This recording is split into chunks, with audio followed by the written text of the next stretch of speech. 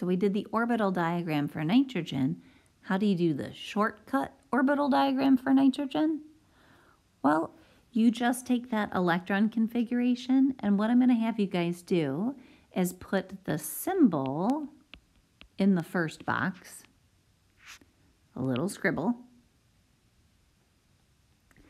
Then there's only one way to draw an S-shaped cloud. So I'm going to give the 2S gets only one box. We're going to put both electrons into it. And a little scribble to say I'm done with the 2 S's. And then after the 2 S's, the next thing I'm going to focus on are those 2 P's. And there's 3 different ways to draw P-shaped clouds. The first electron gets on the bus, empty seat, empty seat, empty seat. A little scribble to indicate that we're done. So the shortcut way and the original way were not much of an improvement there, right? But nitrogen's pretty early on in the periodic table. What if we were doing an orbital diagram for iron, and it says to do just the shortcut way for iron?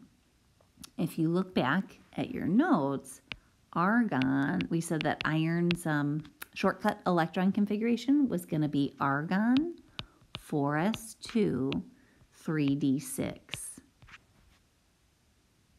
So let's draw that as an orbital diagram. So the first thing we put is argon, a little scribble. The next piece we're going to focus on there is the 4s.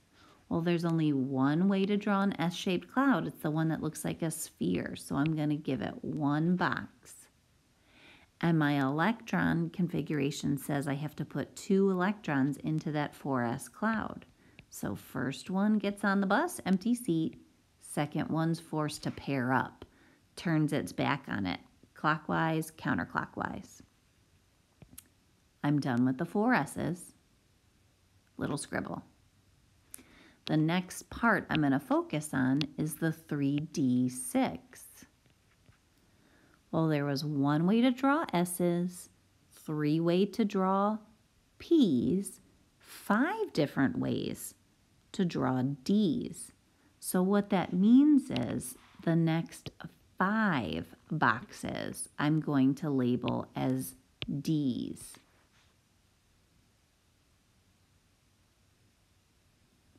I'm going to take 6 electrons and put them into these clouds. So the first electron gets on the bus and says, yay, empty seat. Electron number 2 gets its own seat. Same with number 3, number 4, number 5, number 6 is forced to pair up. So we typically fill left to right, so I'm gonna double up that first D cloud is where that 6th electron would go. And then a little scribble at the end just to say I'm done. It's a little easier to count the boxes that way too. So in our examples that we saw here, it said we only had examples of S, P, and D clouds. Our S clouds only got one box because there's only one way to draw S's. Our P clouds here got 3 boxes because there's 3 different orientations of P clouds. And then the D's, there's 5 different ways to draw D's, so they got 5 boxes. If I were to give you one that had F-shaped clouds, 7.